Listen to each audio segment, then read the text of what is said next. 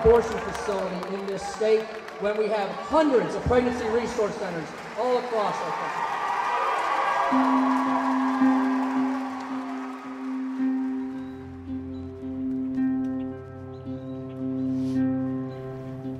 I'm 17 and I'm having a little girl.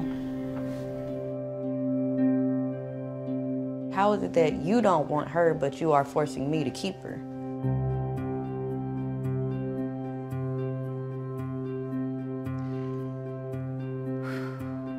Honestly, if I'd had a child with that man, I'd have killed myself. Dads and moms, come out of this place. This place is a place of murder. Are you gonna take care of these babies? Go to the public aid office and tell them to quit having babies. You worried about somebody else's business. It's not your... I just want to graduate high school and then go to college. What are you going to do about all the women that need abortions? I can't believe that I am a citizen of a country that says it's okay to kill a baby. I look at it helping a young woman get on with her life. People telling their stories is so important because we keep those things locked inside of ourselves and they kill us.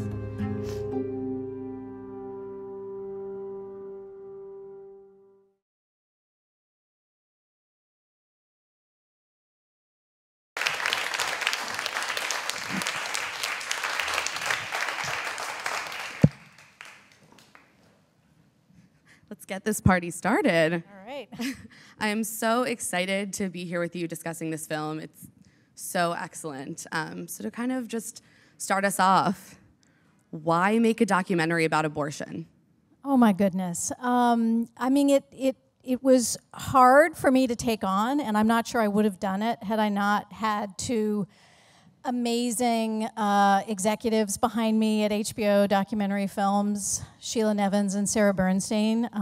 As much as we need more women filmmakers in the world, we also need more sort of badass female executives in the world like them. So I really do have to give a shout out to them because I'm not sure I would have had the bravery without them behind me to take it on. But of course, this is a really, really timely issue, even though it's 2016 and it's been 43 years since Roe v. Wade. Women's rights are being threatened, and in places like Missouri, there's one abortion provider and a 72-hour waiting period and many, many other hurdles that women face in accessing care. And you grew up in Missouri, right? So what was it like kind of going back there and looking at a place you had previously lived through this lens? Well, I mean, it's a place that I love and have a great connection with, and there's so much about it that I appreciate. But it's also really sad what's happening there right now. And I feel for women there. It's a very, very conservative state right now. There's a super majority in the House and Senate, and many, many extremely conservative laws are being passed, and they just keep passing. So I hope with this recent Supreme Court ruling, perhaps some of those laws will be challenged. But. Yeah, it feels pretty timely given how much women's health has come up politically, especially given that it's an election year. How do you think a rhetoric around abortion is playing into the political campaigns that are going on this year? Well, I mean, the purpose of this film was really to, to create a piece to tell stories that were not political, to kind of reclaim the conversation, because it's so often, we've all heard the rhetoric. I mean, we've all heard it. We know exactly what's going to come out of somebody's mouth before it comes out of their, a politician. But we don't hear much from women directly, women who are affected, women who have unplanned pregnancies, women who are seeking abortion care. And these stories are very, very important to get out there, because when you talk about something like this in the abstract, it's easy to dismiss, or it's easy to make pass judgment, or it's easy to say what you would do. But until you hear from women directly and look in their eyes and hear their stories, it's it's important. It's important. Absolutely. And the film is kind of bookended with one woman's story, Amy, who's a 30-year-old single mother. Why did you choose to focus so much on her narrative? Well, it felt in many ways very average. I mean, sometimes, it's okay to share the stories that are like the good abortions, when it's the fetal anomalies and it's pregnancies maybe that are planned or wanted, and well, of course, in this case, or circumstances of, where a woman is raped, or, so there are kind of abortions that are more acceptable. And Amy's story is very, very average. She's a working woman. She has 2 kids. She's working 2 jobs. And this is a very rational, important choice for her to make, both for herself and her family. So it felt like a good story to really lean on. And there is such a diversity of women that we hear from in this film, which is amazing. And we don't just hear from women who have chosen to have abortions or work, at an abortion clinic. We hear from women who are actually really active in the anti-abortion movement. Why did you decide to include those voices as well? Well, it was very important that, again, this not be seen as a political piece or an advocacy film. I wanted to hear from women. I wanted to open it up. And so as part of that, it meant listening to women who have different ideologies, come from different religious backgrounds, hear from all of them. And that's part of, it's, when we talk about these laws that are being passed, you can't legislate for all the different circumstances women are going to face. One size does not fit all. And certainly, this film needed to include the voices of many and those perspectives as well. Something that struck me when hearing from some of these women who are so staunchly anti-abortion was that some of the most vocal ones had actually had abortions, sometimes multiple abortions. Did that surprise you? Well, it did surprise me. And then, of course, I spent a lot of time at Hope Clinic for Women and heard that from their experience as providers, that wasn't, a unique or special situation at all, that, a woman might be on the sidewalk one day, a patient the next day, and back on the sidewalk the next day. Which again, as a filmmaker, I don't want to just make films about people that are like me or that believe exactly what I believe. I mean, I think that's part of what's important for me in my filmmaking, is to try to make connections with people that I don't necessarily agree with, or I don't necessarily, that aren't, I'm not just seeing myself. But it was hard to understand how you could have multiple abortions when you wanted them, when you needed them, and then somehow want to deny someone else that same right. And you brought up Hope Clinic, which is a clinic just over the border in Illinois, and a good portion of the documentary takes place within that clinic. How did you find that clinic, and why did you choose to focus on the women who work there? Well, our first day of shooting, so the trailer that you saw at the beginning and the All in Christ, that was our very first day of filming, and it was on the eve of this 72-hour waiting period becoming law. And so there were people on both sides out to either try to make sure that this law didn't pass or that this law would pass. And unfortunately, the law did pass. There's a 72-hour waiting period in Missouri now, and that had a real and significant effect for women. It meant that many women went over state lines to Illinois to access care because the 72 hours was just an undue burden to face. So, so that was part of the reason, is that this clinic right over state lines. And then I also met Dr. Aaron, who is one of the providers there, and we had a connection, and she trusted me. I'm grateful for that trust, because it's hard for them. Providers are certainly under attack a lot every day, and it's hard to keep going on. with that. But she trusted me, so I'm grateful, and that was how we ended up there. Yeah, and I think some of those voices are so important. I mean, it was fascinating to me that you interviewed, the female security guard who works at the clinic. She's a character. Do you want to talk a little bit about her? I mean, I love Chi-Chi. Chi-Chi is just kind of cut straight through it. She really was the protector of this place, this community of women, and that's really, in making this film, Hope Clinic was such a community of women. There was one male provider there as well, but for the most part it was women nurses, women doctors, women receptionists, and then the patients coming through. And she, it was her job to greet the patients and to make sure that the protesters didn't cross the line, and she's kind of tough and didn't take, she would tell you what to do, and I would certainly want Chi-Chi being my security if I ever needed it. So yeah, she's amazing. Yeah, her back and forth, for anyone who hasn't seen the film, her back and forth with some of the protesters was kind of incredible. She chose to engage with them in a way that was... Yeah, and she also... people can be very, this is really hard. Nobody sets out to have an unplanned pregnancy or to seek abortion care necessarily. It's not on, a list of something that somebody necessarily plans for in their life. It's unplanned.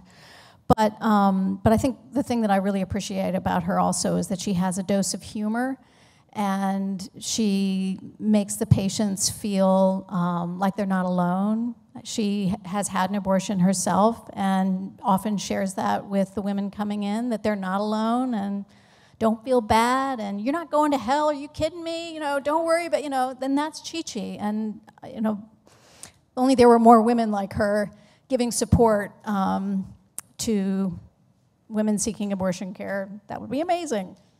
Yeah, absolutely. What do you think, when you kind of look at the state of the way we talk about abortion in this country, what do you think is missing from that discourse? Well, I mean, the voices of women, and that's what this film is all about, is really, I hope, encouraging that, encouraging storytelling, encouraging sharing, so that it's not something that is seen as strange or other or criminal. I mean, we made a real intention to show women's faces, not to just show feet or hands, but to ask women to speak on camera and let us into their lives. That was really important, so that it humanizes this. And I think that's very important.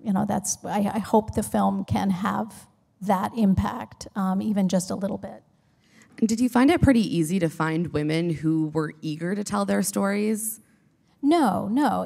This is a hard thing still to talk about. I think here in New York, maybe it's easier. In Missouri especially, it's not so easy. I mean, there are billboards all over the place about, don't kill your baby. Again, there's a conservative House and Senate in the state capitol. It's the buckle of the Bible Belt. So it's not a real conducive place for women to talk about health care, their needs. There's also abstinence-based sex education, and of course that's where it all starts, right? Being educated about how babies are made, and having access to birth control. These are very, very important things that also are compromised for many women in Missouri. So it was not easy to talk about. It was not easy to come forward, but some women wanted to, in part for themselves, like Amy, to say, I'm a human being, I'm not a bad person, this is who I am, I'm a mother, I've got 2 jobs, this is what I need to do, don't judge me. And then she also did that for other women who would follow. So that, it's a very, very generous act. And then other women just couldn't come forward because they feared for the repercussions within their homes, their families, their workplaces, but they supported the film and were grateful that the film was being made. And if there's one thing that people who see this film take away from it, what do you hope that is? Well, I don't necessarily think that anybody's mind is going to be changed. I don't think it's about changing people's minds. But I do hope it might have an effect on people's hearts. I'm asking audiences to walk in these women's shoes a little bit and to understand the circumstances women face. And I hope that has some impact to bring a bit more compassion and empathy to the conversation and away from this abstract political place where there's a lot of damning to hell, and this is what you have to do under every single circumstance. It's a very private, personal matter, and it obviously deeply affects women's lives and their futures, and they need to be able to make that kind of choice for themselves. Well, I think the human stories really just come across so much in the movie, and it's incredibly, incredibly powerful. And how do you select projects that you work on in general? Do you look for one nugget, one small story, or do you kind of hone in on a topic and go from there? I don't, it's a little bit of an organic process. I mean, for me, it's very important to have a personal connection.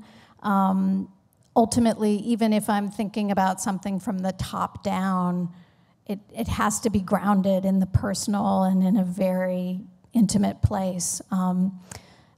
I started off with this film knowing that I wanted to find women, and it was all going to be about the women. I certainly cared about the circumstances, and I cared about what was happening in Missouri, but it was not about, I covered the debate just a little bit, but it really wasn't about that.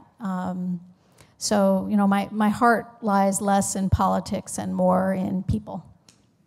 And I know that you have set up a website where women who aren't included in the film can share their stories. Do you want to talk a little bit about that? Yeah, it's storieswomentell.com, and we knew that there was a cumulative effect in having more than just Amy's story in the film, including as many stories as we could, but we also wanted the experience. It's hard to overpopulate a film too much and have too many stories in there. So, if we felt like we hit a balance and could have just as many stories as the film could contain. But of course, there are so many stories, and I hope that this film will have a little bit of a snowball effect and encourage more women to come forward and talk about their circumstances. So we have a place on the website where women can share a story, and we hope many women will. Yeah, I hope so. So I think we can go to some audience questions now. How's it going, Tracy? Hi. My name is Zebi. My question is, how did you go about creating a documentary about a topic that's so controversial, but still making it seem very humane and not, like when I was watching the trailer, I didn't feel like I was watching a documentary that was about abortion. It was kind of like a documentary that's just tackling like an issue. Well, thank you for that. I think in part I asked women when I would meet them and be with them and observe their circumstances and stories to really share their lives from an intimate place and not to talk. I mean, they had to really be able to speak from an I place, to say this is my experience rather than a you place or a, so it had to be first person. So the women who were active in what they describe as the pro-life movement, I didn't want to hear the kind of general should or shouldn't. I really wanted to hear where they were coming at this from their personal place, what brought them to where they were. And so I just that was a grounding device for me, was that people had to be willing to share their own story, not the kind of issue story, if that makes sense. Hi, thank you for being here. So my question is, there has been a lot of controversy about abortions being considered murder. What do you say? What can you say to these people who have these views? Well, you know, I don't think I can change anyone's mind on that. I know that I've been in several Q&As with Dr. Aaron, who's an abortion provider, and I've heard her answer that question, that it's really, you know, hard to know that sort of notion of when does life begin, and, you know, for some it begins at conception, and for some, you know, it's hard to know, and we don't know, I guess is what I would say. You know, we don't know, and ultimately the life that is most important from my perspective is the life that is the woman in front of you. So, yeah. Mm-hmm. Hi, Tracy. This is so cool that you made this, and you brought up the billboards, which I've been thinking a lot about, honestly, since like the Pulse shooting, because I went to school in Gainesville, and when you drive, I'm from South Florida, so you drive 2 hours to Orlando, then from Orlando to Gainesville, it's all the heartbeat starts, posters nonstop, and I've been thinking a lot about like on campus too, like they would blow up like the bloody baby or the fetuses, and there's no one ever like, hey, maybe you're not ready to have a baby, or like, how can we take these stories, or take, I guess, like the movement you're helping and bring it to college campuses, like as, like me, like what can I do? Yeah, I mean, of course, excuse me, it starts with, I think, there's Planned Parenthoods all over, whether they're able to provide abortion care or not because of various trap laws and all sorts of things. They're still there. The affiliates are all over the country, and I think it starts with reaching out to them because they have advocacy wings. They have people within these clinics and healthcare centers that are working on from a policy standpoint, and I know they always need volunteers and always need support, whether it's women who really can share their story and put a human face to this, or whether it's women who can, women and men. I'm so certainly men can be a part of this as escorts. I mean, that role is so key to giving support just on the ground to a woman seeking care. It's invaluable. So I would say those are two things, that you could do. I think we have time for one more question. Hey, Tracy, thank you so much for being here. I do agree that more men should be involved in this process and to help out in whatever way that they can. My question for you, I know you've touched upon it briefly earlier on a political sort of level. I, for one, am very tired of male politicians in general deciding what a female can or cannot do with her body. So, thank you. I mean it. So my question for you is, having this platform of AOL Build, what is one message that you'd like to deliver to them right here, right now? I mean, let's see. No pressure here, right? How can I mean, ultimately, I think if we're going to take it out of the rhetoric and out of, you know, murder or this or that, it's about privacy and it's about choice. And if Kathy wants to be on the sidewalk and doesn't want to have an abortion, Godspeed. And if, I want to have an abortion, that's got to be okay too. So I think it's slightly nuanced. Unfortunately, it's not, but it's about choice and it's about privacy. And really, if without that, women are second-class citizens, and that's not okay. I think that's a great note to end on. Thanks so much, Tracy.